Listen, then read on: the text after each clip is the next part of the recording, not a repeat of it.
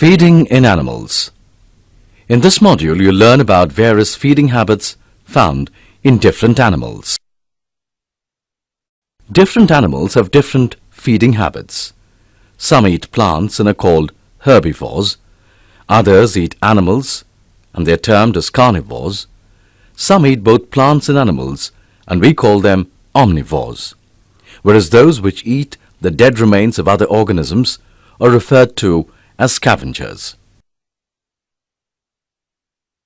Most of the herbivores swallow food without chewing and then they chew it later.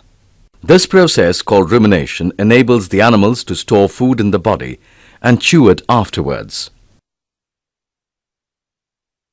Herbivore animals have adapted themselves to digest the hard plant matter through a series of complex digestive procedures.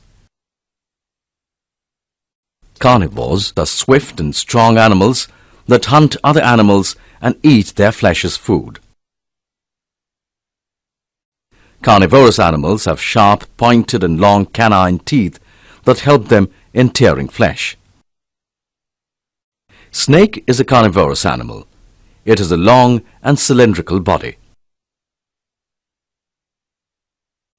The snake uses poison to attack and capture its prey.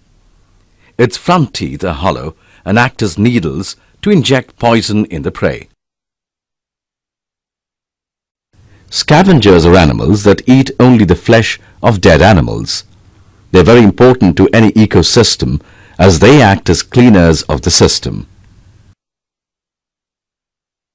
A vulture's strong hooked beak helps it tear the hard and dry flesh of dead animals easily.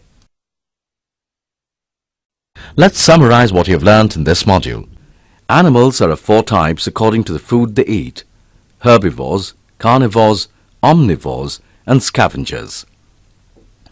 Animals which feed only on plants are called herbivores. Animals which feed only on flesh are called carnivores.